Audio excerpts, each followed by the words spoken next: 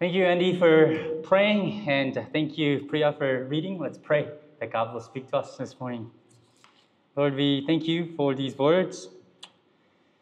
Lord, we thank you that the words that you go out save us, your words reconcile us to you and to one another. And Lord, we pray now that you will build up your body, the church, that we may live out its mission.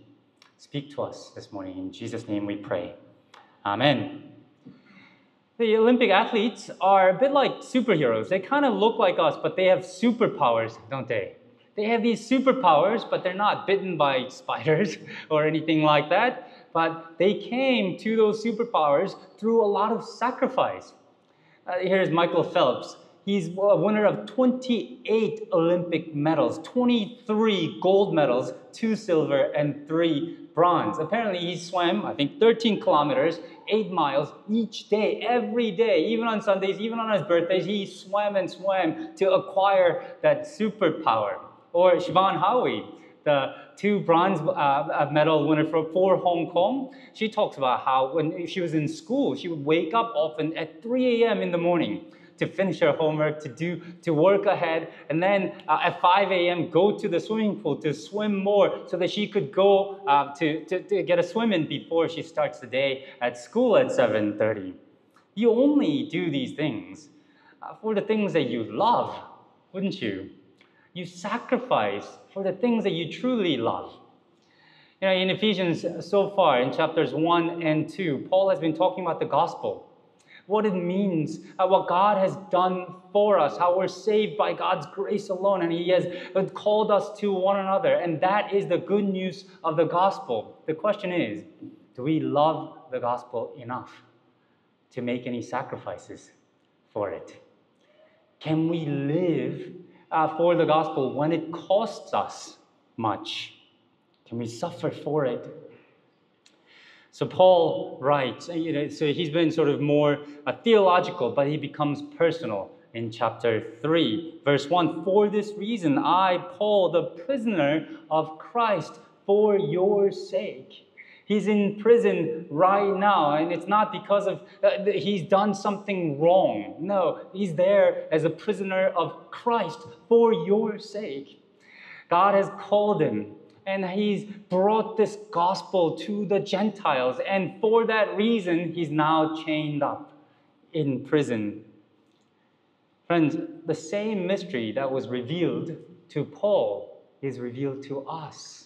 We have the same gospel. God has made this magnificent gospel available for us. He's opened our eyes so that we could see it. And the same gospel, same mystery commissions us out to go out into the world, to work of building up the church, to bring people to be part of God's people. Will we do that? And will we continue to do that when it's hard, when it costs us something? You know, there are some people in the world who believe that Christianity is something that Paul invented, the Christianity as we know it. Friedrich Nietzsche, the philosopher, German philosopher, thought that. He thought that Christianity at first was just a religion of Jesus, following Jesus, sort of Jesus's ethics, the teachings of Jesus. And he says Paul perverted Christianity by making it more about Jesus's life, death, and resurrection. That the focus became his death and resurrection and this gift of salvation to the world by faith in Jesus alone. He thought that was Paul's invention. Well, Paul clearly taught,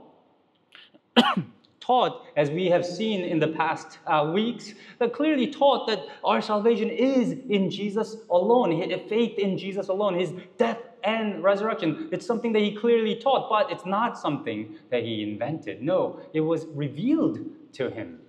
And that's what he says in verse 2. Surely you have heard about the administration of God's grace that was given me to you. That is the mystery made known to me by revelation. Jesus appeared to him and revealed who he was and what he has done. He couldn't have thought of this himself. And you know the story. Paul, or known as Saul, back then was on the way to Damascus because he was part of the system. He was Hebrew of Hebrews, Pharisee of Pharisees, and he was going out to Damascus to persecute Christians. And on the way, the bright light shone. He was blinded. He heard a voice of Jesus, "Saul, Saul, why do you persecute me?" And Jesus revealed himself to Paul, and the message that he could have never dreamt up himself, and the mystery of salvation, God's plan to include all of the world, was revealed to him. Actually, the Old Testament scholar Chris Wright says that the mystery wasn't actually the end result. The end result was very clear. It was the mystery of how that was revealed to him. Have you ever seen the movie Memento? It's a 24-year-old movie. It starts out with this gripping scene of Leonard, the main character, killing somebody, killing a man named Teddy. And it's done, apparently, to avenge his wife. But that end is the beginning of the movie. And then the movie goes back chronologically to reveal why and how it happened. And like most of Christopher Nolan's movies, there's a twist that you really couldn't have dreamt up yourself. You see, the mystery that Paul is talking about is a bit like that. The end is revealed. The end is that through Israel, all of the world will be blessed. We saw it last week, right? When I talked about Abraham and call of Abraham. And when God called Abraham, in Genesis chapter 12, he said, all of the nations, all of the world will be blessed through you. And it's not just there, it's renewed in chapter 18 and on, and also spoken of in Isaiah. Isaiah 49 verse 6, "I will make you a light for the Gentiles, and my salvation may reach the ends of the earth." There again in Psalm 72 verse 17, all nations will be blessed through him, and they'll call him blessed. The Old Testament is very clear that the mystery that was given, or the gospel, or the law that was given to Israel was to be a blessing for the whole world. But how that was going to be was a mystery, because there was only one temple in the world, one priesthood in the world, and one law that God revealed to Israel, which basically required the Gentiles to become Jew through circumcision, food law, purity law, all these things. The bar was really high. And there was that enmity, that hostility that grew over time. The Jews hated the Gentiles and vice versa. No one could have guessed how this Israel was going to become a blessing for the whole world. No one could have guessed that in a million years. But then, in the beginning of Luke chapter 2, Jesus, only 40 days old, is presented in the temple. And at the temple, there was a man named Simeon who had been waiting for the Messiah to come, for the consolation of Israel, as he says. And when he sees Jesus, he knows, oh, this is it. And he sings, "Sovereign Lord, as you have promised, you may now dismiss your servant in peace. For my eyes have seen your salvation, which you have prepared in the sight of all the nations, a light for revelation to the Gentiles and the glory of your people, Israel." The key was Jesus.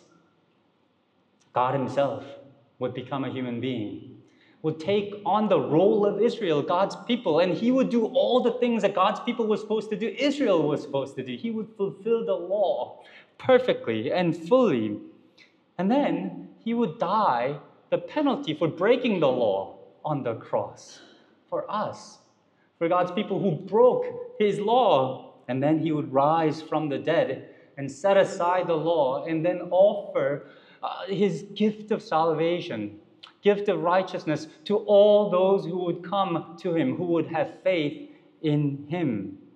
He would restore our relationship with him and with one another. He would then mark everyone, no matter whether they were Jew or Gentile, male or free, slave or male or female, slave or free. He would mark everyone who would come to him with the Holy Spirit, saying, "You are mine. You are now included. Now you can experience and know God's salvation." That was the mystery that was revealed. And that's what he says in verse 6. that this mystery is through the gospel. The Gentiles are heirs together with Israel, members together of the one body, sharers together in the promise of Christ Jesus. Through him, we are now included. The whole world, no matter who they are, is included together with Israel, with God's people. And we get to share that salvation together through Jesus. And I don't know if this you get what this exactly means. This means that the church, our togetherness here, is the center of God's plan of redemption for the whole world. You see, our gathering, our unity across ethnicities and nationalities, preferences and personalities or whatever, our oneness, our togetherness is the mystery that nobody could have dreamt up. And this is what Jesus created through his death and resurrection, that we can be one in Christ. The church is the mystery that's revealed to the world. This is why it's puzzling when some people say, well, I love Jesus, but I do not love the church. Well, how can you love the head and not the body? They are one and the same. How could we say we love Christ, but not gather as his people? Our gathering, our togetherness is what Jesus is creating. That wall of hostility is broken down. No matter who you are, we can be brothers and sisters in Christ. So we meet together as his people, as his church. That's what he is doing in the world. How can we say that we love God, but then think that the church is an optional extra? Friends, how important is the church to you? Do you know that we here, this gathering here, is the center of God's plan of redemption for the whole world? God is bringing people to himself and to one another. This is what he is doing. And I know that church has flaws. I know that we are a work in progress, but we cannot abandon the plan of God's redemption. We're at the heart of God's plan, and what's at the heart of God's plan must be at the heart of our lives as well. So Paul says he's in prison for you to build up the church. And God also has then revealed this mystery to us so that we can share it with others. His grace makes us his servants.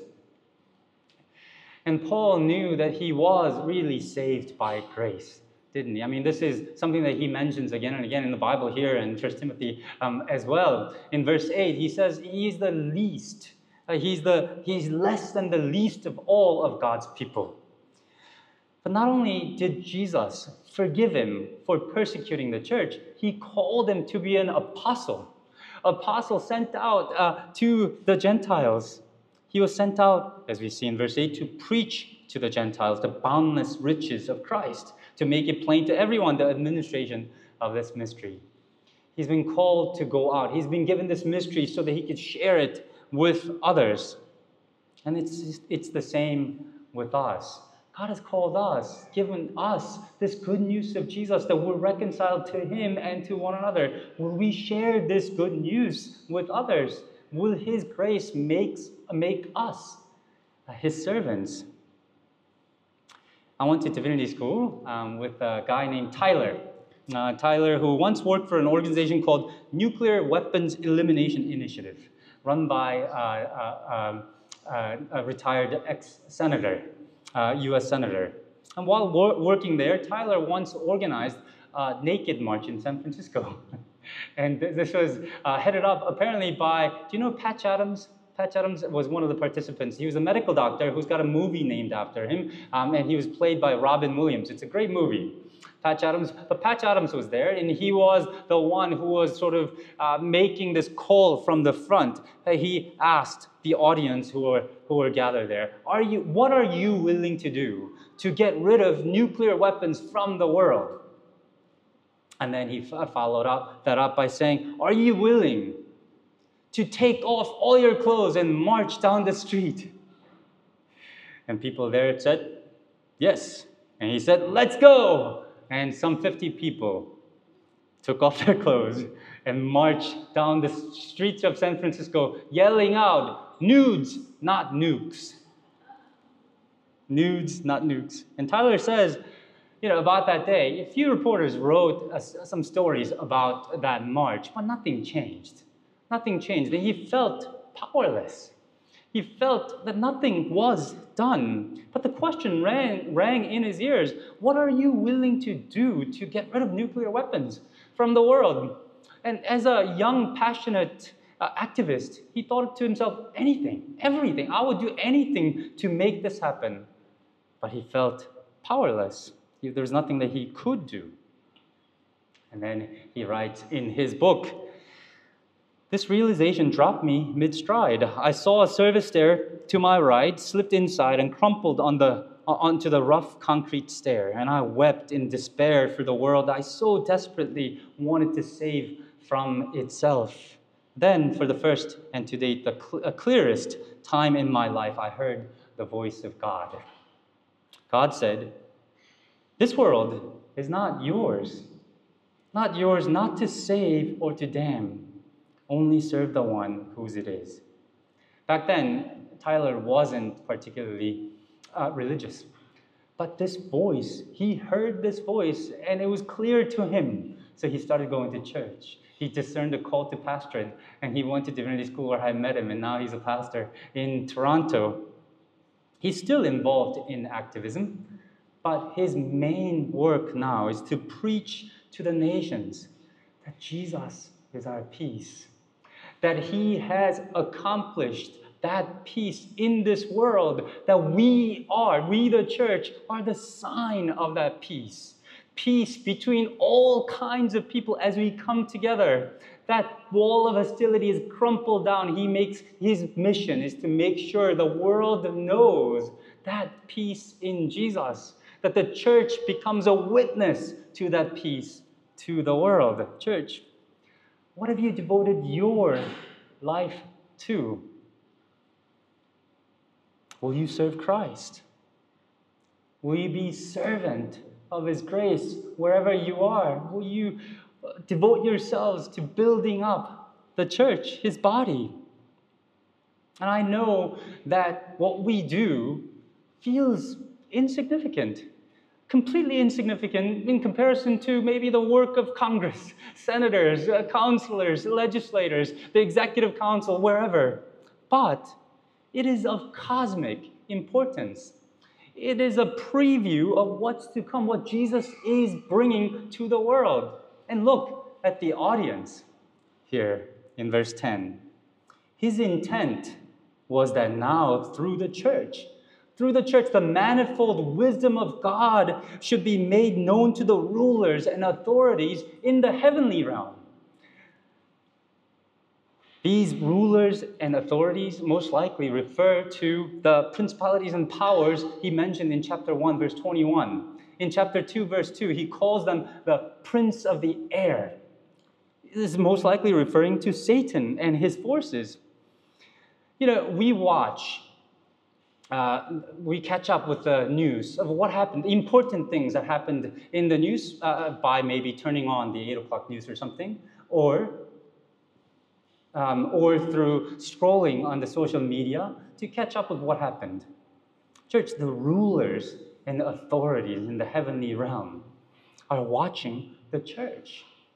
Watching the church. What's happening here? What's happening around the world? That's what they're watching. If they have Facebook, maybe they'll share what happened today at Shatin Church. He sowed division in the garden, from the very beginning. And he sows division around the world. But when we, as God's people, as Christ's people, as Christians, come together to worship Jesus and to love one another, to carry one another's burdens, to be one together, when we go across our cultural and political preferences or ethnicities and nationalities, and when we become one, they shudder. And our very existence as a church, as a multicultural, political, organization, is a declaration that Jesus has brought peace to this world, that we are a sign. We're a sign of that peace. It's a declaration of God's victory over Satan. Now, this letter to Ephesians will end in chapter 6, and there Paul will describe that this whole thing is a spiritual warfare. Remember, put on the armor of God, he will say. The church is at the center of God's plan, and its work is a spiritual battle. And to be honest, don't you feel that on Sunday mornings? On Sunday mornings, don't things go wrong? On Sunday morning, don't you feel like, man, maybe the bed seems just a little warmer, or whenever we try to, whether it's prayer meeting or small group meetings, or worship on Sundays, our gatherings, our meetings, these things feel insignificant to us. But the church is God's mystery revealed, God's salvation plan revealed, and there are spiritual forces battling against it. So thank you. Thank you for prioritizing the church, coming here on this Sunday, but coming to prayer meetings, giving generously to the work of the church, to meet with one another here and to share life together. That is what God is doing here. Let's continue to do that, to serve God in this way. But of course, the work of church also could be discouraging. It often is. If you're a small group leader, you know that. That it can often be very discouraging because, we're far from perfect. And it feels insignificant. And these years have been difficult for the churches in Hong Kong. Most churches I know in Hong Kong have gone through at least sort of 30 to 50% decline in numbers after the social movement and the subsequent COVID and protests. Gen Z, young people are not going to church these days. Many think that church is just an optional extra thing, even when you think differently about it. But Paul, devoting himself to the work of the church, where is he writing this letter from? He's writing it from the prison. There are many reasons to be discouraged. But as he ends this section, he says, don't be discouraged. Do not be discouraged. And there are many reasons for us not to be discouraged. And we've heard one today already, that the church is not Paul's invention. It's not our idea. It's God's idea. It's God's mystery, unfurled, plan, revealed to all of us. But there's also the word therefore in verse 13, which means that we need to go to the previous sentence to see why we shouldn't be discouraged. Why shouldn't we be discouraged? Because we can go to God in freedom and confidence, he writes in verse 12. He's talking about prayer. We can go to God in freedom and in confidence. We do not need to be discouraged. My children have no physical boundaries, right? Whether it's church office, they barge in. Bedroom, they barge in. And to the bathroom, they barge in. I started to now fear them, and so now I lock the bathroom door. But in Christ, we have that sort of access to God. We have that access to God the Father. We are not beggars. We are his children when we go to him in prayer. Why be discouraged when we can pray, when we can lift up our concerns to him? And prayer, once again, is the greatest weapon that we have in fighting the spiritual battle. Once again, if I can bring you back forward to chapter 6, that put on the spiritual armor of God. Do you remember how that ends? It doesn't end with put on the armor and go fight the fight. He doesn't do that. He says put on the spiritual armor, and what are you supposed to do? Kneel and pray. He ends the section in chapter 6, verse 18. He says, pray.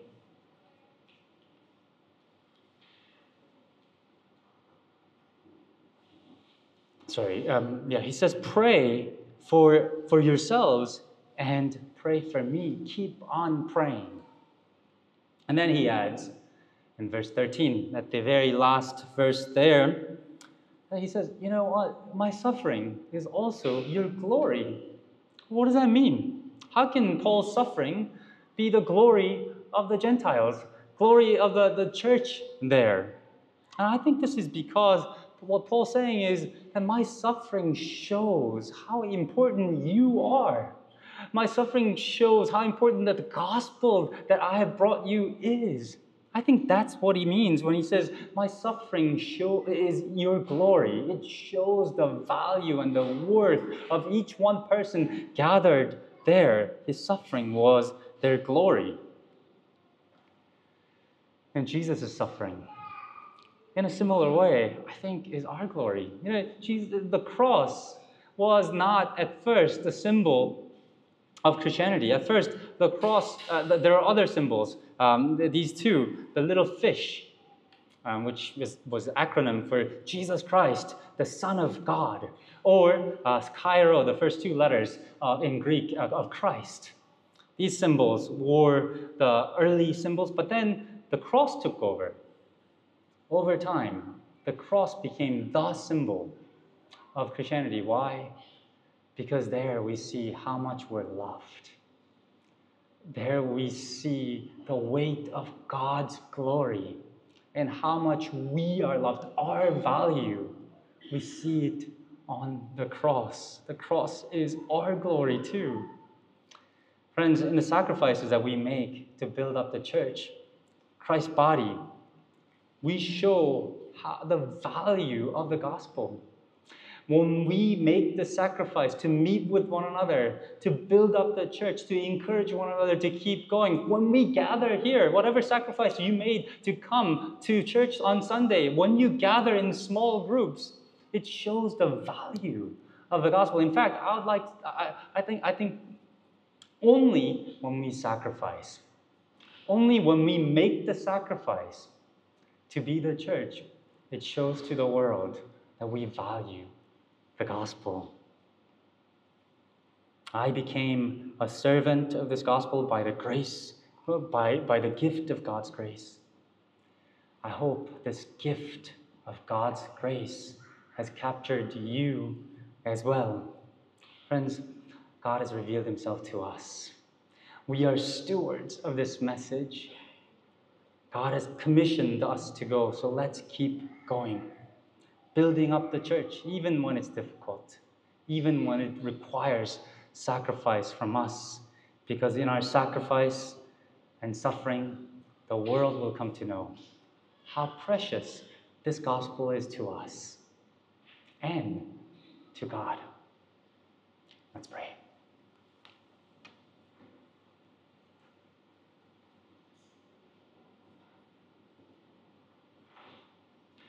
Lord, we look at ourselves and we are sometimes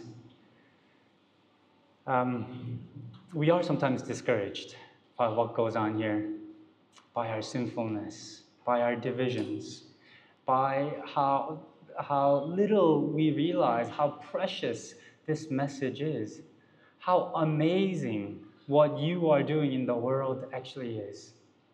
But Lord, we thank you so much for the church here. It's your work here, that you are still at work by the power of your Spirit, gathering people from the nations to be one in Christ Jesus.